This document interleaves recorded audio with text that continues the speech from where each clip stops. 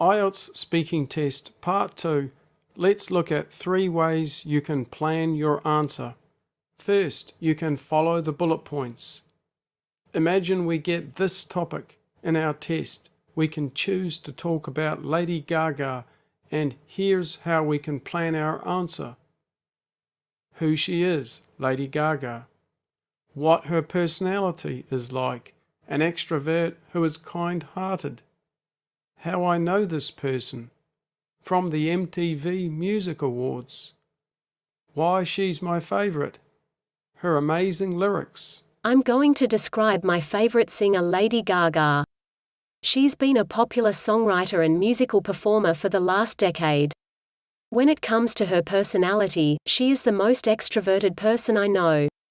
She really loves performing in front of large crowds, and isn't shy to interact with her fans and the media back in the dressing room. I think this is her most defining characteristic. As well as this, a lot of people don't realize that she's heavily involved in charities, especially for young children in developing countries. So, I'd also say she's one of the most kind-hearted celebrities that I know. Turning to how I first learnt about her, I can remember it clearly. It was the MTV Music Awards and she came out dressed in clothing made out of meat. This shocked people all around the world and achieved her objective of bringing attention to cruelty to animals and in particular the issue of vivisection. You know, harming animals just for research purposes. Finally, regarding why she is my favorite performer, I would have to say it's because of the amazing lyrics she produces. She writes these herself and they are always so catchy and memorable. I really like the song Paparazzi and the way that it draws attention to the nefarious side of the media. Another great song of hers is Bad Romance. I think almost everybody has experienced one of these, and so the song really resonates with her audience. Now, imagine we have this topic. Describe a home that you like to visit but do not want to live in. Let's have 2 reasons to like and 2 reasons to dislike. Let's make a plan following a like-dislike structure. 2 reasons I like to visit there: to visit my family and to see the amazing views.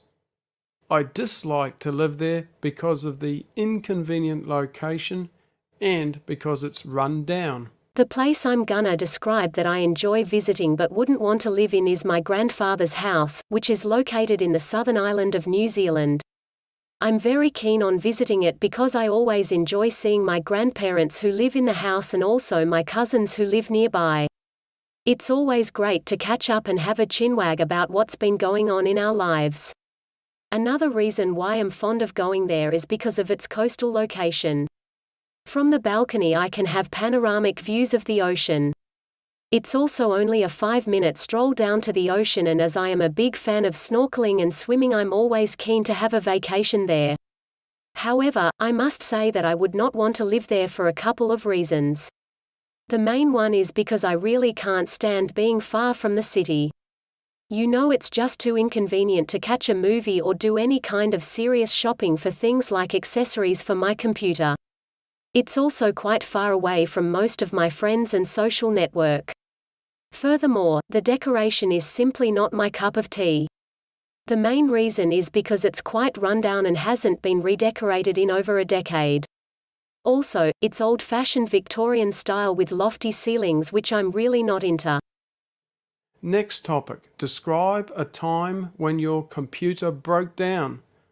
A great way to structure your answer for this one is to tell a story.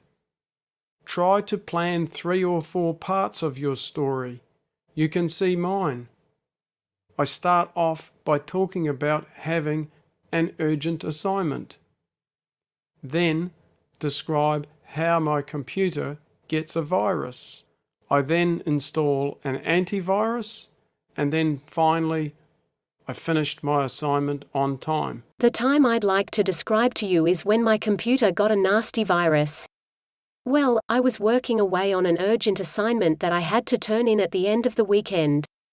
I'd been putting this off for weeks, and finally I just had to get stuck in and get it done.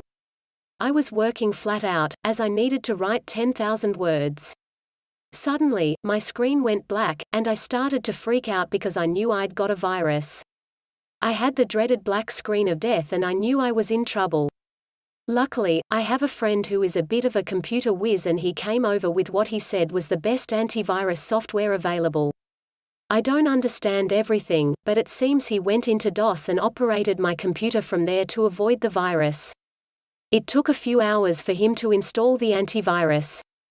Then, we had to run the antivirus software and cross our fingers that it would work and kill the virus. I felt over the moon when my computer was able to reboot normally and run Windows. That famous blue screen never looked so good. I got cracking on my assignment again and several hours later it was done, finished, 10,000 words. I was so relieved. To express my gratitude to my friend for killing the virus and also to celebrate finishing my assignment, I took my friend out for dinner. We ate steaks medium rare with all the garnishes and they tasted so good.